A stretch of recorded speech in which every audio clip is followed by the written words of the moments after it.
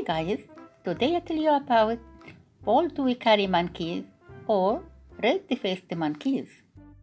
They live in the rainforest region of Peru, Brazil and Colombia in South America. Bald Uakaris are small monkeys. They have a bright red face and their head is bald. They have a long and jacky coat ranging from red-brown or red-orange. These monkeys use all of their forelegs when walking and running both on the ground and in trees. But when jumping, they use only two legs.